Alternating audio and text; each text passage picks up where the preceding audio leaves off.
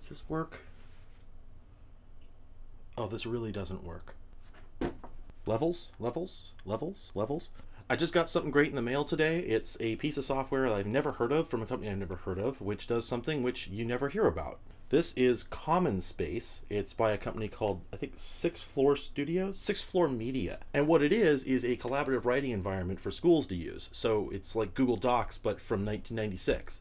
What I find particularly intriguing about this, and what I didn't discover until I actually got the discs and looked at them, is it's actually put out by Houghton Mifflin, the folks who put out textbooks and all that when you were in school. So that's kind of cute. And I'm really interested in running this. The problem is, this is commercial software, and there's a very good possibility, I feel, since it was distributed on floppy late in the commercial software on floppy era, these might be self-modifying disks. I think that's more of an 80s thing, but I don't want to take any risks. So I could set it to read-only, but then it would just fail to install, and I wouldn't exactly know why. What I would rather do is take an image of each of these disks and then write it out to a new disk, and then install off of those. That's definitely best practices, and when you're working with anything that's this old, it's a good idea to make a duplicate in case, hey, maybe it reads this time and then tomorrow it doesn't read, and whoops, that's the last time it ever read.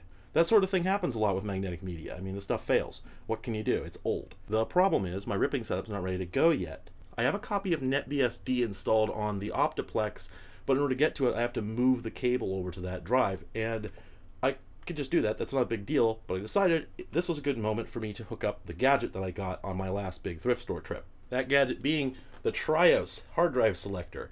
These things are completely ridiculous. I had no idea such a thing existed. I mean, it's absurd. This is a box that lets you plug in 3 hard drives and then switch between them with a mechanical push button. Are you kidding? That's absurd. Who does that? You don't do that with a hard drive. That's wild. Well, apparently they thought it was okay, enough that they made a second version of it, the Trios 2, which uses a little external control box instead of using push buttons on the device itself. So that one's pretty cool, but this is the one I'm interested in because it's got those mechanical push buttons. I have the feeling that that one's a much more advanced version of this. And since the other one's just a card, and I can just look at it and see what the chips on it are, I think that disassembling this one is going to be much more interesting, because there's something to disassemble, because the other one isn't actually in a box, and this one is, so I can actually take something apart. Is this coming across? So yeah, this will probably be quick, because I have a theory about how this thing's constructed. I think it's just a handful of real simple digital switch ICs, and then push buttons connecting them. Probably nothing special. I think this is going to be a very short video. But all the same, I figured it would be worth it. Because I'm going to do like I did with the VGA distribution amp. You know, I'm going to dig in there and figure out how the thing actually works. As best I can anyway. I'm not actually an electrical engineer. I just picked up some stuff. So I don't know how all of the stuff works, but I have the feeling this is simple enough I can probably explain it to you. So let's go. So yes, indeed, I actually cleaned off the workbench. You never seen it this clean. I mean, you barely seen it, but anyway.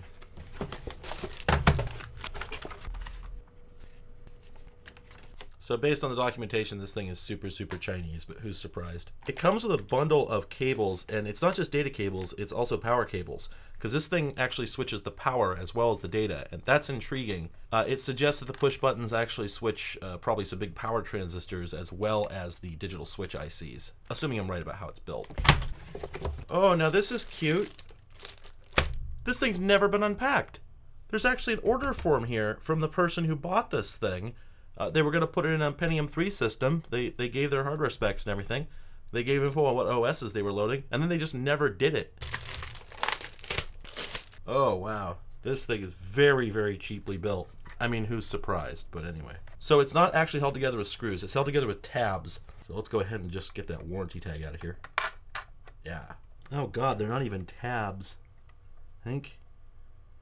I don't think you push these in. I think you got to lift the outer piece up. Yeah, these don't move. You've got to bend the plastic on this part here. That's terrible. All right, so that's off. I think that's all we have to do. I think this will come up now. Well, I thought wrong. There's a little more to it. Maybe you pop the front off next. Oh, there we go. Yep, there it is. Do I need to pop the bottom too? No, that's all one piece. Oh, okay, it's just another tab in the front, I think. Here's some little gadgets I got to release up here. Oh, there we go. Oh man, is everything going to be a fight? I got to do this one too. Oh, there we go. Wow. So my suppositions about how this worked were wrong. So there is not much in here, to say the least. So this here is a quad clocked D latch. We have 2 double pull, double throw relays, a couple of transistors, and then just a couple of support components, and that's all. Oh, but you know what I just didn't even notice? Here on the back, there's actually more logic, so let's see what these guys are. 4066. So these guys here are quad analog switches. So we've got a quad latch and quad switches, and I'm not really sure what that adds up to. Gosh, how does this gadget work? Honestly, I'm not sure what this thing is doing, but I think it's some kind of trickery. I think they're doing something not quite on the square. I think they're taking advantage of some quirk of the way that these hard drives work. So in the instructions, it says that all the hard drives need to be set to cable select. So what does that tell us? I think what that means is that they're using these quad switches to trick the drives into basically not asserting themselves when they power up. But that's weird because they've got the relays and the power comes out of here, so it's not powering up the other drives. Oh, okay, you know almost certainly what that is. I'll bet what they discovered is that if you put 3 hard drives on the same cable and all you do is just instruct 2 of them to not operate by not selecting anything on the device selector, that what actually happens is the data gets picked up by the inactive drives and their internal circuitry screws up the bus. So probably, if I had to guess, what these quad switches are doing is they're disconnecting some important leads when you switch drives, so that the drives that aren't active aren't able to mess with the bus signals. I mean, what else could it be? Well, okay, and maybe some of this can be discerned just from the schematic. Oh yeah, that's totally what's going on. Let's see if we can work out what it's doing. So I'm going to disconnect this ribbon cable so I can pull this board out and show it to you, but in order to do that I have to be very careful. And this here is the reason why. If you look closely, you'll see that the right edge of that ribbon connector has 2 extra pins just hanging off the edge of the connector. So why would you do that? Why not just use the right size ribbon cable? Okay, well, so I've worked in electronics manufacturing, and I can tell you that sometimes you just can't get what you need. So ribbon cable comes in standard sizes, and the only difference between them is how many rows there are on the connector. See, the connector has all these 2-pin columns on it, so obviously every one of these is only available in even numbers. And the only difference between those connectors is how many columns they have on them. Now to be clear, the reason ribbon cables are popular is because you can terminate a lot of wires at once. What's terminate mean? That means you don't have to solder each and every one of these. There's 20 wires here. If you were to solder each one of these at, say, 10 seconds apiece, that adds up to several minutes worth of soldering. You can do one of these in less than 2 seconds per end. You just slip, crimp, done. These connectors are called insulation displacement connectors, and the way they work is inside the connector there's a bunch of little metal teeth. And when you put the cable in there and then squeeze the back down, it crushes the cable into all those teeth. They go through the plastic insulation and right into the wire. So that way you don't have to strip each individual wire and crimp a little connector on each individual one or solder each individual wire. So they make these all the way up into 80 line and even more. So you can crimp connect 80 lines in less than a second. That's 80 wires in less than a second. If you were the best soldering iron tech in the world, that would take you upwards of 10 minutes. And for most people, it would take upwards of a half an hour. So these are incredibly popular in older computing. Nowadays, they use these little flat mylar ribbons, or they've switched to lower conductor count for everything. Everything these days uses fewer wires. They've managed to get a lot more compressed functionality into ICs. There's a lot fewer interconnects between things, But in these basic electronics applications, you still have a lot of individual conductors, even now. So these ribbon cables only come in even numbers because the connectors are all 2 rows, so each column adds 2 pins. So you can get 14 line, 16 line, 18 line, 20 line, but you can't get 19, obviously. That's fine in this case because they are using 18 pins on the connector this is going into. And they do make 18 pin connectors, and they do make 18 wire ribbon cable. So why did they use 20? Well, that just comes down to supply. I've had this experience. When you're doing electronics assembly, you call your vendor and you say, hey, I'm out of ribbon cable. You were supposed to have some here 2 weeks ago. They say, well, the truck never came, so we didn't get it, so you didn't get it. What do? Well, what you do is you go in the back office, you dig up an old box of 20 conductor ribbon, and you use that instead. Or maybe you've got another product that uses 20 conductor ribbon. So you've got one product that uses 18, one that uses 20. If you buy two different types of ribbon, you just bought twice as much material. That sucks. So what you do is, for the 20 conductor, you use the 20 conductor, and for the 18 conductor, you use the 20 conductor. And the reason for that is that these are what are called dip connectors. That's dual inline pin. So if you look at this, you can see it's just a set of pins and then another set of pins right underneath it. So the difference between an 18 and a 20 pin connector is that there's two more pins on one end, which means you can comfortably connect a 20 pin connector to that and two pins will just hang off the end. And considering that consumers were never supposed to touch this, what was the harm? Now, of course, you probably recognize this type of connector as a sort that's used on your hard drive cables. And yes, that's the same thing. It's just a little more specialized. On your hard drive, they use special connectors that have a shroud on them that has a little cutout in it, so you can't plug the cable in upside down. It's called a keyed connector. That's a nice luxury, but there's really no reason to use it internally on something unless you don't trust your assembly techs. Also, those connectors cost more money, and also it doesn't let you do tricks like this. So yeah, more than likely, they're using this just because it cost too much money or it took too long to get the 18 conductor. But when you go to take this thing apart, you gotta make sure you do it right. Because if I put this back together and I get one of these off by one row, all right, so let's do a little tracing here.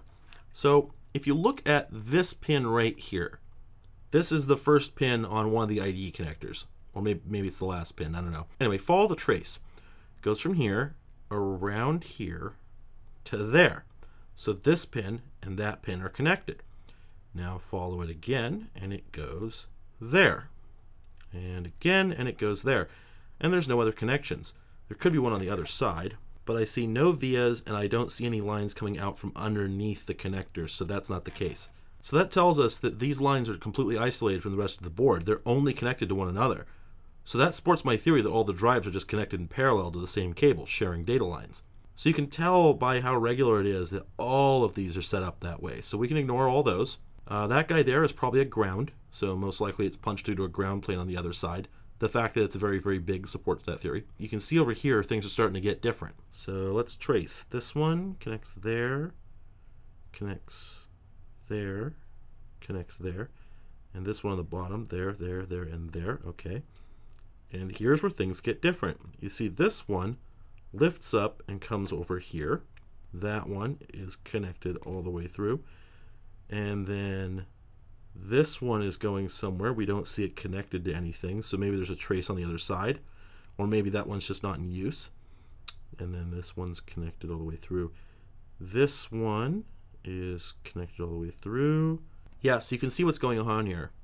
So if we look at this one here, this is the fifth from the right on this connector, and that one goes somewhere else. If we come to the fifth from the right here, we don't see a connection, so there's probably a trace on the other side. Fifth from the right here, same deal. Fifth from the right here, this one pulls off and goes somewhere else. So we can see now which are involved in this. Each one of the pins that is not bust straight through must be what they're switching. So let's find out what those are. All right, I checked the numbering on the other side of the board, and it appears that this is pin 40, and that's pin 39. So pin 39, 38, 37, 39, and 37, 36, 30, 31, and 23. 39, 37, 31, 23. Let's look up the IDE wiring and see what those are. All right, so based on what I just looked up online, here's what we've got. 39 is the LED driver. I know what that is. I'll explain in a second. 37 is one of the cable select lines. Apparently there's two of those, but they're only working with one of them. I think 38 might be disconnected. Let me see. 37 and 38 are both cable select, but they've disconnected 38 completely, so they're only switching 37. 31 is the interrupt request, and 23 is the right strobe.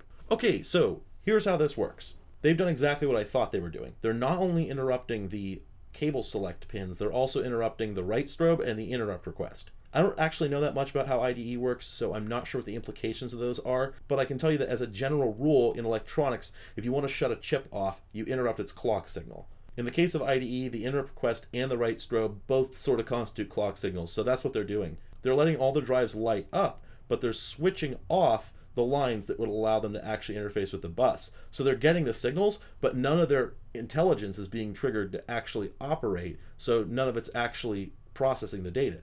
So that's fairly clever. This thing's actually even simpler than I thought. I thought they were going to be using some sort of nightmare of multi-line, 40 conductor data switches, but no, they're just blinding the drives. Pretty clever. Oh, and that LED driver bit, that's because this thing actually has LEDs in the front of it to show you the disk drive activity. I'm not exactly sure why they do that instead of just letting the computer handle that. I think that might just be to illustrate which drive you're actually on as a reminder, because otherwise you'd have to tell which one of the buttons was actually pushed in, and that might be hard for some people. So yeah, that's hinky, but a pretty clever device. Now the question is, does the other one work the same way? So I should take a peek at that and find out.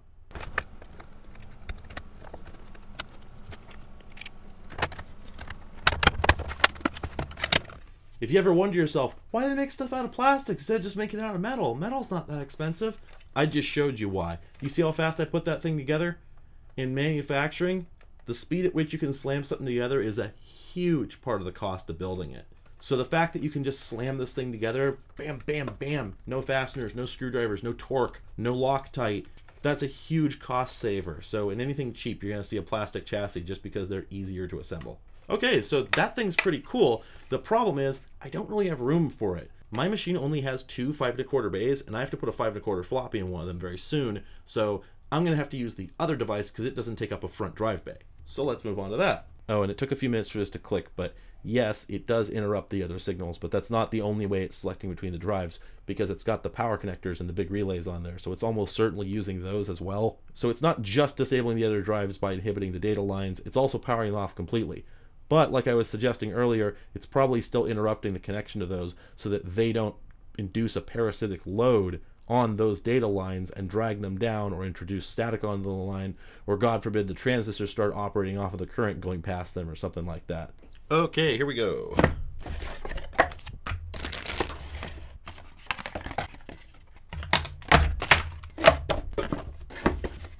Alright, so here's the other gadget, and this one is much simpler, although it's too complex for me to completely decipher what it does.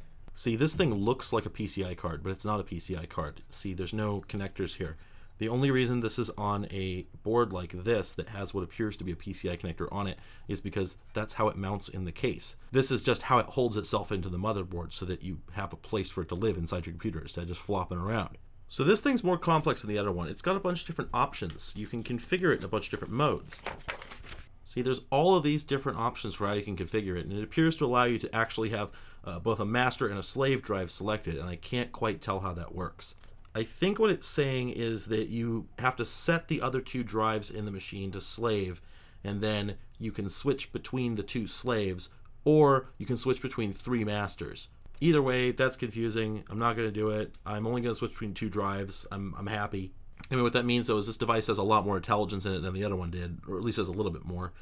But more importantly, they needed to be able to make decisions based on push buttons, which automatically means that you have to have state. You've got to have it read the value of this push button, and if it's down, it has to increment to the next value and then stay there until you press it again. So unlike the other device, which was essentially all analog logic, there was no digital logic in that at all, this one actually has to have a computer in it of some kind. Now you could build this out of electronic components. You could build this out of transistors making like D flip-flops and whatnot, but in practice, nobody did that after the 80s. So what this thing has on it instead to do all that is what I believe is probably an FPGA.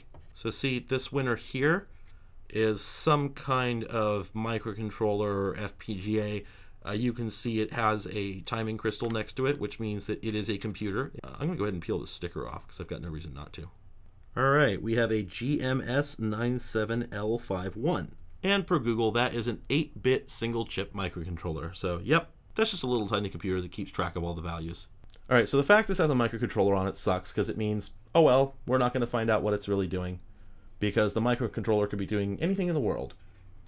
What we can do, though, is we can at least look at the connectors on the back, and we can see if we see those same lines being interrupted or if we see different ones. Problem is, that's a lot harder on this one. See, because the connectors aren't directly over each other, they're not just straight bust through.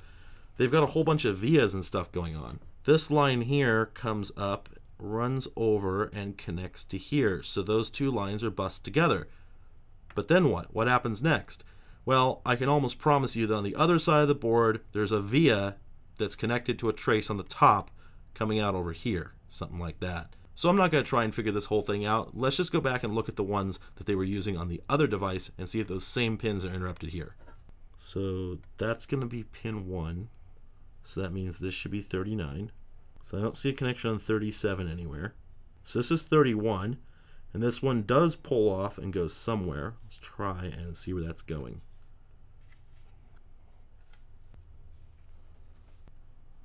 Yep, that's what's up. Yep, totally. Okay, yeah, so that's the deal. They're using the same approach on this as they are on the other one. So yeah, this is the same device. It's just got a lot more sophistication to it. And instead of using relays, they're just using these basic TO92 power transistors. So either hard drive power consumption had gone down, or they realized that the relays were overkill, or transistors got better. Now the other components on here are actually a lot more interesting than the whole rest of it, because they are 3861Q 10-bit bus switches. Okay, so what does that mean? These devices here, here, and here, these little bitty ICs, what those are they're banks of switches. So when you apply voltage to the input of one of them, it turns on or off 10 switches. So why? Why that many? They must be doing something differently than they were with the other one, something significantly different. I'm not sure what though. This appears to still be switching power, still be switching the drive select lines, so I'm not sure what they're doing. And this board is unfortunately too complicated for me to figure out, but definitely a cool device, and hopefully it works, because I actually do need to switch hard drives. So let's go ahead, get it installed, and see if it works.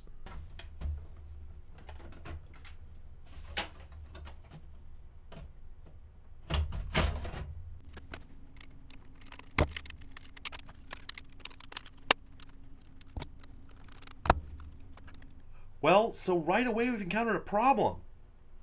All the cable ports are blocked. So I gotta swap this with the graphics card. That makes me uncomfortable, but okay.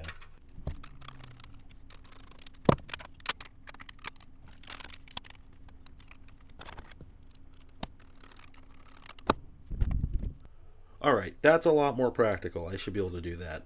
And as long as I don't fill up all the ISO slots, this should be sustainable.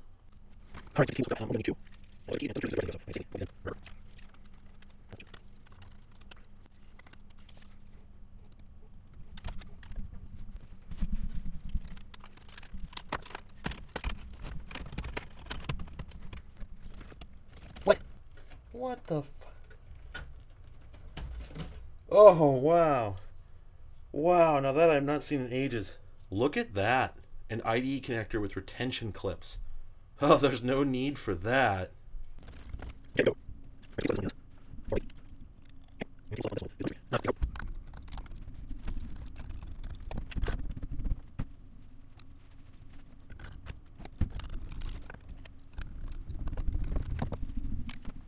Oh, you know, it's worth pointing out this one doesn't have enough conductors to interrupt power to each hard drive individually, so this one can't be using that approach. It's got to be using the approach of turning off the data lines themselves. I'm not sure if it matters, but these are labeled HDD 1 through 3. I just don't want to guess anymore. Wait, no. No, I'm full of shit. Oh, okay. So the 12 volt is always supplied. It's the 5 volt they deprive it of. Okay. Brown, red, orange. That's enough conductors. Okay, so they're switching power as well. That's good. It means your hard drive isn't sitting there burning up power when there's nothing going on.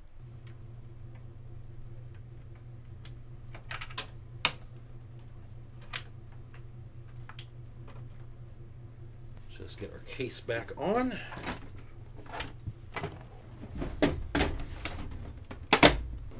And see, this here is why the thing has an external power supply instead of just running off the computer. So you can switch drives before you power the computer up. Otherwise, you'd have a lot of problems. So let's look at how this works. So if I just press master, it selects between the 3. If I press the master slave option, it turns on a second light. If I press it again, it turns on the third light. If I press it again, it shuts off both. Now what happens if I set this to 3 and then press master? Yeah, it switches it back. Okay, so I still don't fully understand how that works, but all the same, it makes a little more sense now. So the last light here says run, and I believe that 1, that'll light up when the machine's on, and 2, I think this thing won't let me switch drives when the machine's on. So let's test both of those things. All right, powering on. Oh, it doesn't look like it lit up. Can I switch drives? Nope. Okay. So maybe that light just lights up to let you know the drive is being accessed. Okay, and here we are. Dead frozen. Hard disk controller failure. Ooh, it didn't like something. So hard disk controller failure, that's very bad. That means the hard drive controller got so confused that it couldn't start at all. Let's try switching inputs. Nope, that's not going to work. Okay, well, that was an anticlimax. It doesn't work. And frankly, I have no idea what I would do to diagnose it. Everything's set up correctly. It just doesn't work. So it's been in a box since 2000 or whatever, and it's been touched by human hands, it's been beat up, it's been in a Goodwill. I touched it, you know, anything could have fried the circuitry on there. So the main microcontroller could have some cooked I/O lines, or it could be putting fuzz out onto the IDE. Anything could be going on. Or it could just be incompatible with this machine's ATA controller. Who knows? It could be doing something with the logic signals that just confuses the transistor drivers in the ATA chip. I mean, this is not something you're supposed to do, so it's not really surprising to me that it didn't work. In fact, honestly, I have the feeling this didn't work at all. I have the feeling this product is kind of bullshit. Like, I kind of suspect that it never worked very well. Like, oh yeah, sure, I'm positive that it worked in their lab when they were testing it on, you know, ATA testbed machines, mules that they got from Intel or SIG or whatever, things that were designed solely to test perfectly compliant ATA controllers. Yeah, it probably worked there. Or it worked on their perfectly compliant Intel brand Intel motherboards. They probably didn't test it on very many consumer machines. I don't know, I mean, this could all be BS, but the point is, it didn't work, and I'm going to get rid of it. Because even though I can get it working, I don't want something flaky in my machine that's going to cause problems later. I've had enough issues with the machine already. The last thing I need is for my primary hard drive, or God forbid my secondary one that I'm supposed to be doing all these images on, to get fried. I can't take that risk. So I'm going to go ahead and pull it out, and I'll just do things the old-fashioned way, and I'll have to find a way to image these disks on Windows until I can find a better way to do what I'm doing. Anyway, though, I do think that my technical analysis of both these devices was accurate. It's pretty obvious to me how they work, and I hope that you at least had some fun with that, even though the payoff didn't come. Although, honestly, seeing a machine boot up into one operating system, and then it boots up into another, you can probably find lots of other YouTube videos of that, so did you really need it? Anyway, thanks for joining me, and I hope you have better luck in your travels than I did on this one. Or did things go so poorly? See, as it turns out, a couple days later, when working on the machine with a friend, I opened it up to discover that I had failed to plug in all of the hard drives. So the hard drive controller error was actually because it saw something plugged in, which was the cable coming from the hard drive switch, but it didn't actually detect anything when it tried to talk to it. So after being ruthlessly mocked by the friend that was over, I hooked everything back up, and here it is booting into Windows. And switching to the other drive. And here we are booting up into NetBSD. So, as it turned out, despite me being a complete idiot, this actually turned out to be a perfectly functional product, which works really well and has sensible safeguards and was easy to set up. And overall, an absolutely fantastic piece of hardware. I'm really glad I picked it up, and it'll make my retro machine much easier to use in the future. So for real this time, thank you for joining me, and I hope you had a good time despite me being a complete doofus.